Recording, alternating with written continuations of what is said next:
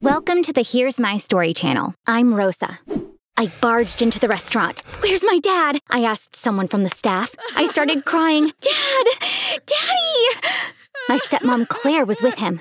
He was perfectly okay. Then he collapsed. "Oh God, please help my husband. I can't live without him," she said, bursting into tears and hugging me. They put my dad in the ambulance. With tears in my eyes, I watched the ambulance disappear. Lorenzo, the head chef at the restaurant, was standing next to me. "Your dad never skipped a day of work in 17 years. He opened and closed the restaurant himself every single day. I'm sure he will get back on his feet in no time. No one can keep that Italian workaholic at the hospital for too long," he said, trying to console me. I went to the hospital with my stepmom. "Our patient is still unconscious, and unfortunately, there's nothing we can do for now," said the doctor in my dad's room. When Claire said, "Please fix my husband," the doctor replied, "We need to find out what is interfering with his nervous system. Otherwise, he might never make it out of the coma." My stepmom and I left the hospital. I cried on the way home, but she didn't look as sad as she was before. She called Chef Lorenzo. "I will manage the restaurant from now on. I want to see the whole team there at 8 a.m., she said. My dad had gone into a coma only a few hours earlier. Now my stepmom seemed as though she had forgotten. Is this the time to think about the restaurant? And what do you know about running a restaurant? Lorenzo has been working with my dad for years. He should be the one managing that place," I said. "How dare you? I don't remember asking for your opinion," Claire snapped at me. Then she frowned and ordered, "Your dad has been too lenient with you. I think you need some discipline. You're going to be at the restaurant early tomorrow as well." "At the restaurant? But I have school," I replied. She said with a smirk, "You can forget about school. I will take care of your education from now on." The following day, I began working as a dishwasher at my dad's restaurant. Everyone who worked there knew and loved me since I was a kid. They were all very sad for me. Lorenzo kept saying, "Your dad will get better and come home soon. I'm sure he will deal with your stepmom then." I washed dishes all day. I was so exhausted. I ran to the hospital as soon as the restaurant closed. I was sure he couldn't hear me, but I still told him about what Claire was doing. Then I fell asleep on the couch right next to him. Days flew by. I'd been washing dishes all day for the past 2.5 months. At night, I'd go to the hospital. I would tell my dad all about my day, even though he was in a coma. Then I'd sleep in his room. One night, I woke up to a strange sound. I looked around to see where it was coming from, but it stopped. After a while, I heard it again. It sounded like someone was snapping their fingers. I stared at my dad's fingers, waiting. Then I saw him snapping his left fingers. He snapped them 3 times. It was obvious that my dad was trying to communicate with me. I was so happy. I jumped up and danced. Nothing could have made me happier. Soon, I noticed something. My dad wasn't randomly snapping his fingers. He was doing it a certain number of times. He even stopped once in a while and started again. At that moment, I figured out that he was trying to tell me something. I got a piece of paper and began to take note of the number of times he snapped his fingers. First, he did it 3 times. Snap, snap, snap. He stopped for a while. Then he snapped them 12 times. Then he stopped again. He snapped once and then took a break again. I was waiting with bated breath, holding a pen in my hand. He continued to snap his fingers 9 more times. He stopped and then snapped them 18 times. Short break, then 5 snaps. He finally stopped and didn't snap them again for the rest of the night. I stared at the numbers I wrote down. 3, 12, 1, 9, 18, and 5. I had no idea what was going on. The next day, I told Chef Lorenzo about what had happened. He was very happy to hear my dad was showing signs of recovery. I showed him the numbers I wrote down. He looked at them for a long time. After a while, he said, shaking his head desperately, "He may be doing this unconsciously, and we're trying to make meaning out of it." I thought he might be right, but later that day, I realized my dad was conscious because he began snapping his fingers again, and when I counted, he had been repeating the same numbers from before. He snapped his fingers 3 times at first, then another 12 times. I counted all of them and jotted them down. At the end of the night, I realized that he had been repeating the same 6 numbers. In the meantime, things weren't looking up for the restaurant. The staff wasn't happy at all with my stepmom because she was always there, bossing them around. She was constantly telling everyone how to do their business and giving wrong orders. That's why she usually fought with Chef Lorenzo. That night, Lorenzo came with me to the hospital. He told my dad what happened and complained to him about Claire. My dad obviously couldn't reply to him verbally because he was in a coma, but suddenly, he started snapping his fingers again. Lorenzo counted the snaps with me. When he realized the numbers were still the same ones from before, "Mamma mia! The boss is definitely trying to tell me something!"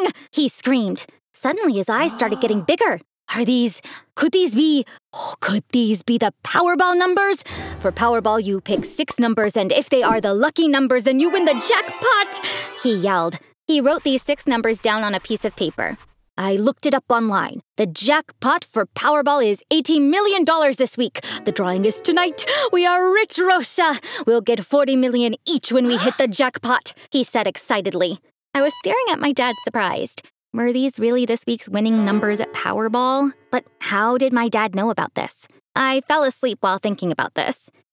I woke up to the sound of the phone. It was Lorenzo calling. He sounded sad. These aren't Powerball numbers. I got my hopes up for nothing, he said. I was smiling when I hung up the phone. My dad had been trying to tell us something really important, and I was going to find out what it was no matter how hard. At that moment, he began snapping his fingers again. I was surprised when I counted them because he did it 16 times. He waited for a while and then began snapping them again, 15 times to be exact. He snapped them for a long time that night, stopping once in a while and starting again. And finally, he stopped snapping altogether. The room was quiet. I checked the numbers.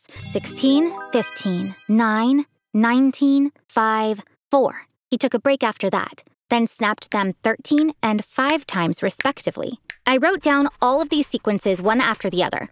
3, 12, 1, 9, 18, 5. 16, 15, 9, 19, 15, 5, 4, 13, 5. I looked at them for a long time. My dad's breath had become audible. Then I knew that he was as excited as I was while he was waiting for me to solve the puzzle. Suddenly, I was illuminated. Of course! I shouted.